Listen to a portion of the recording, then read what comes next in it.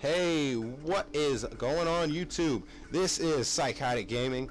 This is tips for YouTube success, and this is episode number 5, and this is also some gameplay on raid domination DSR. This is my clip getting set up. I want to try to get some clips lately.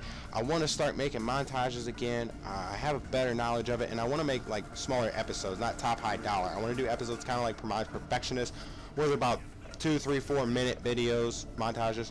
They're not going to be as high top dollar quality and effect visual wise as Pamajas, because I do not have the time, the knowledge, the software to be able to do that, or the money to hire editors, especially if I'm doing a bunch of episodes. But anyways, on to the topic of today's episode for tips for YouTube success. And as the title stated, sorry about that, I'm getting really trying to talk faster. This is my third take of this damn commentary.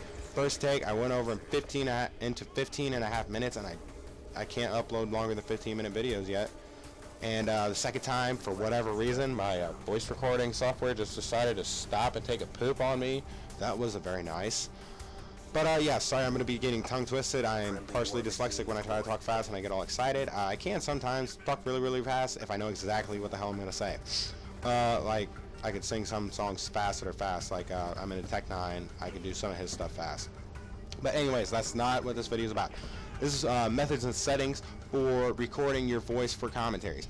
The reason why this is so important is because in the YouTube law, or not necessarily law, but the copyright laws, it states, and this is basically summing it up, you cannot upload gameplay content or game clips from any game unless it's said otherwise, which I just wouldn't do it just to be on the safe side, because if you get a copyright strike, it takes 6 months to get off your damn channel, and it also cuts back from some features.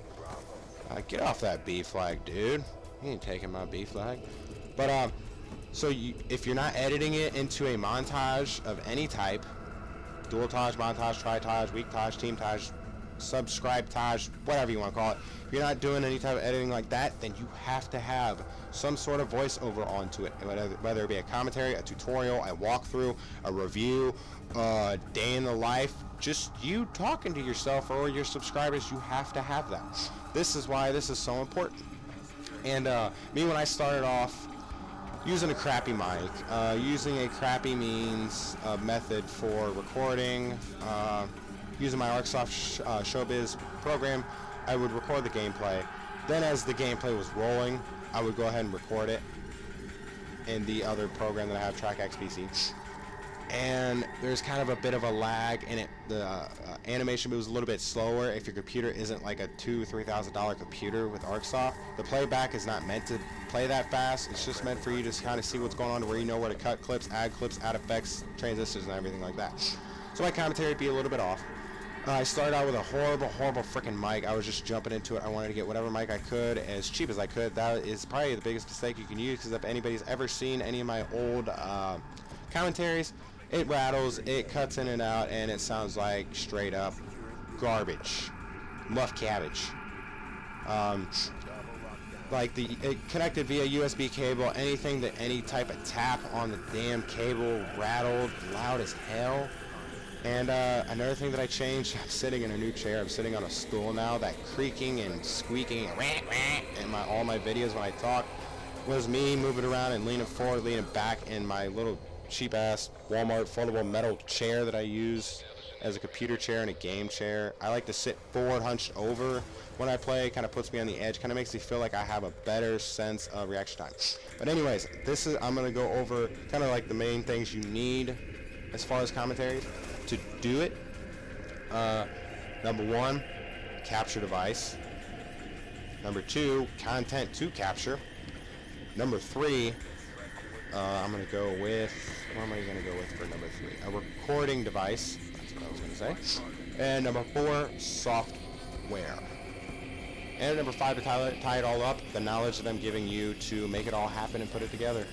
Alright, number 1, capture device. I would definitely recommend the Hauppauge HD PVR or Elgato. There's a lot more support with those, and they're really on the better, higher end of things, better HD quality, better user-friendly and everything. Don't use the Dazzle. The Avery Media I'm not too familiar with, but I know like certain people like White Boy 7th Street endorses it, and other people endorse it, so it has to be good. Another one that I'm kind of not familiar with, but I heard things going around about it, the Black Magic something like that. But just to be safe, to where there's more videos, more help, more knowledge, more support, go with the Hauppauge HD PVR or the Elgato gaming capture device. Step number 2, content to capture. You know, anything. That is all up to you. That is up to what you think that your audience will enjoy, and you will enjoy doing at the same time.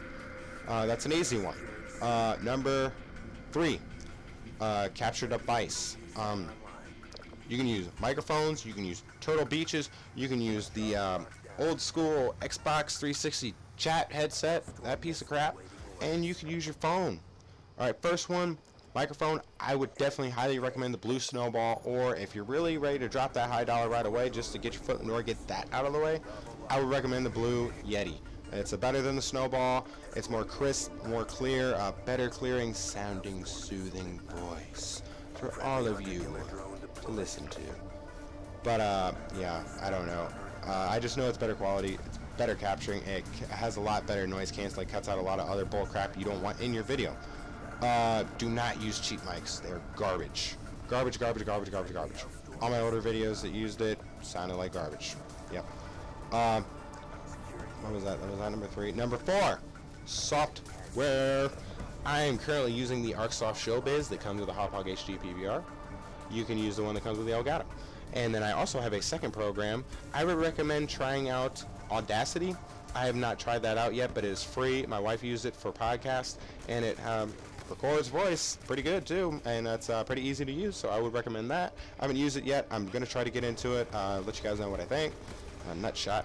But the TrackX PC, I used it at first for like editing for montages and commentaries. It had some weird effect with my clips. It would make them all glitchy, laggy, and horrible horizontal lines. If anybody wondering why I had such crappy content in the beginning, that's why. It wasn't because I switched capture devices or anything. It was because of that software for some reason. Now I solely use it to record my voice. Okay. Probably the easiest is with a Blue Snowball or Yeti to start off with a Hauppauge HD PVR at Elgato. They have a lot better support, bigger support. Sorry if I'm repeating myself. This is my 3rd take today of this video. I already said that too, sorry. And then I would recommend like dropping the money on Sony Vegas, because you could do everything all in one, and it is a lot better, you know, color correction, all that good stuff. And then that was the software. That was number 4. Okay. And I'm giving you number 5, which is all the knowledge. For people who want to record with Turtle Beaches with the ArcSoft Showbiz program, here's my helpful hint to you, and this is how to do it. This is at least how I do it. Okay, now let's say you're not going to do live. Alright, let's just pretend you're doing Call of Duty and you're not doing it live right now. I might touch into live if I have time. Alright, you're in your game, and you get a really, really good match. Like, kick-ass match. You can bookmark it, go to it later, or if you don't mind backing out of the lobby, you're not playing with friends, or it's a horrible lobby anyways, like usual Call of Duty lobbies are. God forbid we ever get in a good lobby altogether. But back out of that, go to your theater mode, select that film, hit start, and then pause it as soon as it opens. Hit that left stick to get rid of that ugly HUD bar at the bottom that has the pause and the time and your kills with the red and green lines and all that. People don't want to see that. Pause it as soon as it starts, as soon as you can. Just keep tapping it, because there will be a weird lag where you can't yet. Keep tapping it until you notice it's like pausing and unpausing, and then tap it to make it pause. Hit the left on the D-pad to start at the very, very beginning, as far back as it'll go. I go over to my computer, I open up my TrackX PC program, I open up the audio recording part, I set it up to record, saving the file and the file format. I open up ArcSoft Showbiz over that, open up the capture module. Now with the ArcSoft Showbiz, as you all know, there is a little bit of a lag as soon as you hit the capture button, and it's about 3 or 4 second lag. So what I suggest, put your finger on that A button on your controller, or the X button if you're on PlayStation, and then click the capture button, and then I hover my mouse over the record button on the TrackX PC software that's maximized under the smaller ArcSoft Showbiz window. As soon as I see that timer start to count at 1, I smack that record button. Like, you kind of want to make sure you do that first, that way your audio lines up, and then I hit the pause button. I try to do it at the same time, but sometimes it doesn't work, but all in all, I make sure I hit that the audio record button first, and then I record it. Then once I get done recording, I hit stop on the ArcSoft, stop on my recording voice, go into ArcSoft, open up that video, lay it in your timeline. I think that's the one that's better. Lay it in the timeline, and then you go into importing for audio, go to the audio, import your file that you saved for your recording, lay that under the gameplay file. And another thing I would suggest is lowering the volume. It's at that midline threshold, lowering the volume halfway in between the very bottom where it's silent and that middle threshold. That's, for me, is a perfect level of gameplay volume in the back. Now, I've been adding music to my videos lately. I've been kind of messing around like that. I think it gives a kind of cool, theatrical kind of feel to it.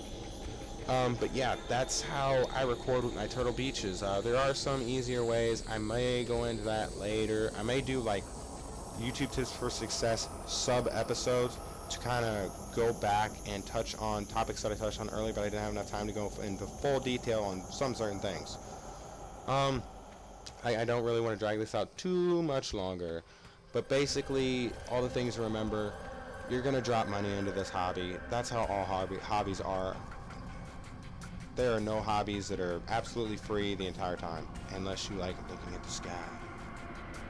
But so you're gonna spend some money. HD PVR is about 150 bucks, 200. You're going for the blue snowball. I mean, blue snowball, in my opinion, to all the videos that I've seen, work awesome. So if you don't really want to drop that extra 50 bucks on the Yeti right now, go ahead and go for the blue snowball. I highly recommend it. Hobog HD PVR 150 to 200. Blue snowball drop you about $100. Software, you can use the ArcSoft Showbiz and find free ones, like I said, Audacity for your voice, or if you are willing to drop the money for like even Sony, I think it's called like Creative Movie Studio, number 11 or 12, which is like not the newest one, but the one before that you can use. It's about 60 bucks. I've been told that it works great and it does everything you need to do.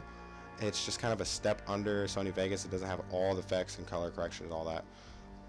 Sorry about that. But I would go ahead and recommend that. And you have, if you're gonna do gameplays without any editing at all, like I said before, you have to do a commentary over it, guys. Please listen to me on that point, because you can get smacked with a copyright infringement, because it is the law. You are not doing anything to make it your own. I know it's a stupid law. It's kind of stupid to me. All these copyright laws are stupid to me, but you just can't do it. But anyways, if you guys are still here, I'm sure my clip of my after action report is done gone. But this is SYKOTIK Gaming, thanking you guys, everybody, for giving me an audience to talk to. I don't have too many people to talk to in real life. I don't really have any friends. You guys are my friends. I love you all. But if anybody's still watching this, I hope you guys enjoyed the video. Hope this helped anybody. Any questions, I could do another video, a follow-up video going into more detail on anything you want. Just go ahead and let me know in the comments section below. I could, if you want me to just inbox you, that's fine. If you want me to make a video, that's fine. If anybody wants me to do a video of my setup, like recording it, I can do it. I don't know how great the quality is going to be, because I'll probably use my wife's digital camera. But I could still do it. I could still make that happen. Let you guys know, maybe people are more visual than, audio learning wise. I could actually show you how I do it. And some other options, maybe, if I could think of anything. But leave your feedback, your comments, everything below. I hope you guys enjoyed this video. This is SYKOTIK Gaming, saying thank the hell out of all of y'all. And I hope you guys have a crazy-ass psycho rest of the week and the weekend. Again, for me, it's not the weekend. Got to work this weekend. But I'll see you guys. Catch you around.